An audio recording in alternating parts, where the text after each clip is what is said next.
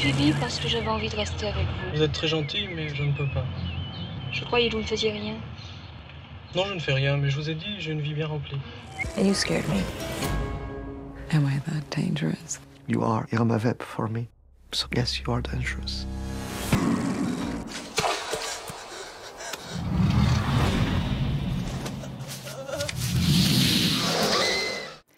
A French classic rises again in a restored version. Irma Vep gets the small screen treatment, and the spectre of a legendary beast returns in an action horror flick. That's all coming up in today's film show, and for that I'm joined by critic Lisa Nesselson. Hi, Lisa. Hi, Olivia. We're starting with a film that's being re-released here in France after a first showing at the Cannes Film Festival. It's called The Mother and the Whore, very catchy title. It's 3 hours and 40 minutes long, so it's quite the running time, and I know that this film is incredibly important to you, Lisa. Tell us why. This is one of my favorite movies of all time. It was first shown in Cannes in 1973 and caused a scandal. Back when film festival scandals were about artistic ambitions and not about wardrobe malfunctions or alleged sexual misconduct. I first saw it in Chicago when I was 17 years old, and I think it's safe to say that it changed my life. Back then, they couldn't put the word whore on a movie marquee, and so I went to see something that was called The Mother and the W, followed by 4 asterisks. People have never stopped talking about this film because for the past few decades, due to rights problems that have now been ironed out, it has been very difficult to see, and even then, usually on beat-up VHS cassettes. The quality of the restored sound and the image literally brought tears to my eyes. So Jean-Pierre Léaud plays Alexandre, who spends most of his time in Paris cafes, making often hilariously self-centered pronouncements about the nature of life. He is a kept man. He lives with Marie, who is played by Bernadette Lafont, who owns a clothing boutique and puts up with his outrageous behavior because, well, she loves him. That behavior includes getting involved with Veronica, played by national treasure Françoise Lebrun. Veronica lives in a garret room in the hospital where she is a nurse, and she's very, very forthright about how sometimes she just wants to have sex, much the way we've been conditioned to believe only men do. The language still sounds incredibly frank 49 years later. Well, it all sounds extremely French. Let's take a look at The Mother and the Whore and hear from actress Françoise Lebrun about pushing the envelope when it came to making this film. Chaque matin, chaque jour que nous ne passons pas ensemble est un jour que nous perdons. C'est un massacre, c'est un crime. J'ai envie de rebaiser avec vous. Pourquoi les femmes n'auraient-elles pas le droit de dire qu'elles ont envie de baiser avec un type? Écoutez, mon vieux, je dois vous dire que vos amours commencent à m'emmerder. Je suis affreuse. Mais vous avez une façon d'être affreuse qui vous va très bien. Foutez-moi le camp! Oust! Je liquide! Mon cœur est une fleur d'automne, sans ça. Comme vous êtes beau, comme vous êtes con, comme je vous déteste. Je pense qu'on était très, très contents. I think we were very, very happy to create something so radical and different.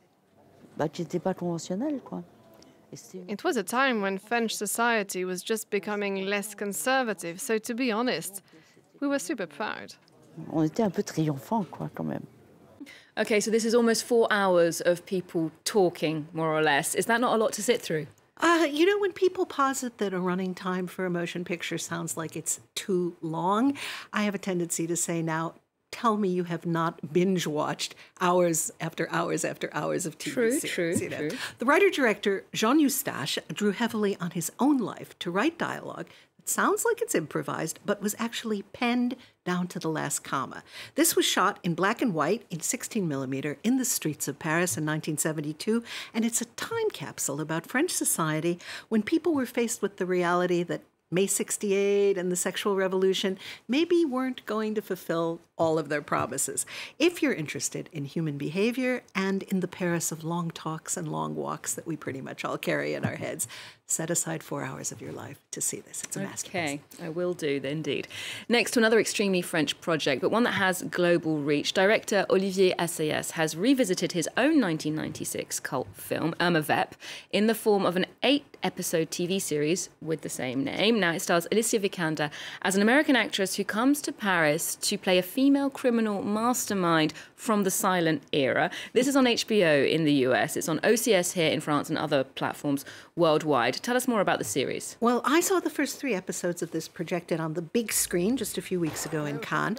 Assayas admitted that he's still editing the final installments, and he urged us to think of this project not as a TV series, but as a film that happens to last 8 hours. The 3 hours I saw pretty much flew by. This is catty, cross-cultural fun, a movie about making movies, mostly in English, with a smattering of French. And this is very, very, very meta, and lots of genuine film history is embedded in the story thus far. But it's easy to watch, even if you could not care less about silent film serials or the director's private life. So in 1915-1916, Louis Feuillade created an incredibly successful series of silent cliffhangers for the cinema about a gang of French criminals calling themselves Les Vampires. Rearrange the letters of vampire, and it spells Irma Vep. The surrealists could not get enough of these films about unrepentant jewel thieves. French actress Musidora, who played Irma Vep, was very talented, inventing, among other things, the skin-tight catsuit in which she tiptoes across Paris rooftops up to no good.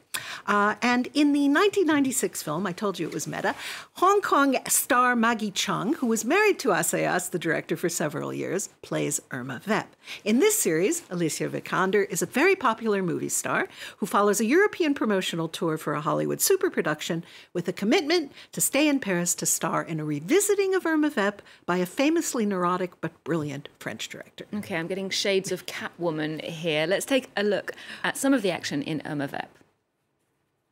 This is not my world. Paris, Renee, Irma Vep. Vous pensez que je dois faire ce film? Puis-je vous rappeler qu'il s'agit d'une série? Non. C'est un film, certes un peu long, qui est divisé en 8. Si vous le dites. Bon, descendez-moi, merde! Cambre-toi et suffoque. Well, it certainly looks very stylish, but this is a storyline, as you say, from about 100 years ago. How easy is it to update? Well, for starters, there are 3 major lesbian characters, 2 of them quite glamorous, and at least one flamboyantly entertaining, very gay man. My view of film history is that there have always been queer individuals in front of and behind the camera. Always, always, always. This is sexy and funny, if sometimes a bit didactic, and the seemingly ubiquitous Vincent McCann, who we just saw there, is especially entertaining as a stand-in for Assayas himself. And because it all connects, none other than Jean-Pierre Léaud played the director role back in 1996. Okay, Vincent McCann and Jean-Pierre Léaud, I think, can see the link there.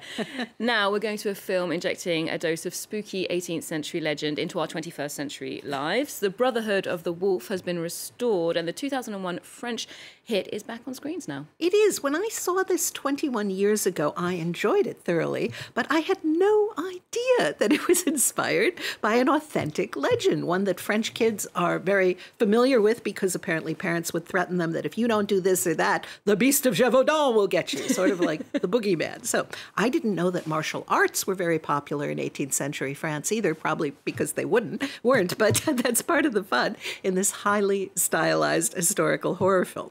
So a knight who serves as chief naturalist to King Louis XV and an Indian companion are trying to get to the bottom of brutal and mysterious killings in the Gévaudan region. Okay, sounds quite spooky. Let's take a look at the Brotherhood of the Wolf.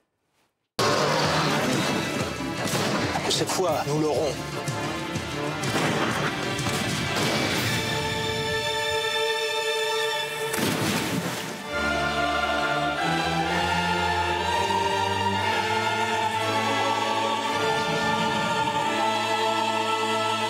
Nous ne reparlerons plus jamais du Gévaudan, n'est-ce pas?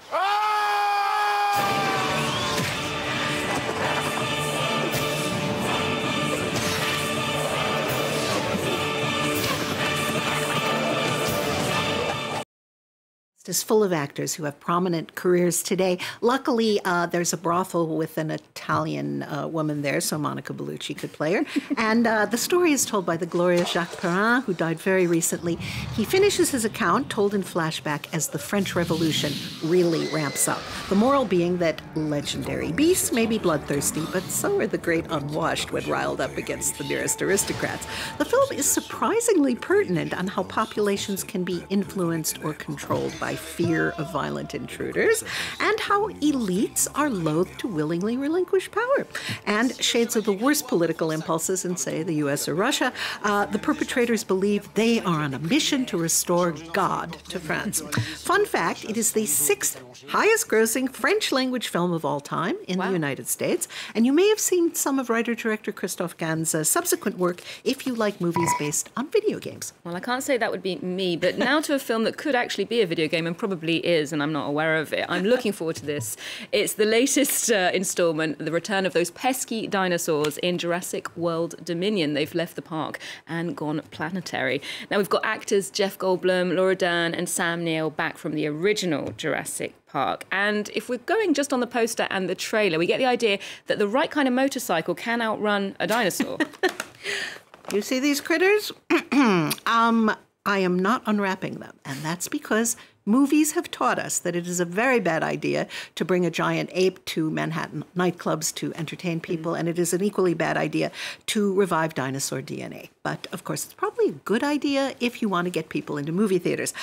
There's an experiential exhibit right here in Paris at the Parc des Expositions in the south of town through August 28th called The Time of the Dinosaurs with 50 life-size replicas. Wow. And if it makes you want to buy a dinosaur of your very own, a skeleton anyway, you'll need deep pockets. I gaped at 66-million-year-old Big John, a remarkably intact Triceratops skeleton on display in a window in the Marais just last year before being sold at Sotheby's for 6.6 million euros in October. The paleontologist who dug it up in South Dakota put it up for sale on his website for a mere $200,000 in 2014. I think we can say that a movie ticket costs substantially less than that. Yes, a fraction of the price to see real dinosaurs, no less. Lisa, thank you so much for this week's roundup. We'll leave you with the financially accessible dinosaurs of Jurassic World Dominion. Do remember you can get more movie news on our website. We're on social media too. And there's more news coming up on France 24 just after this.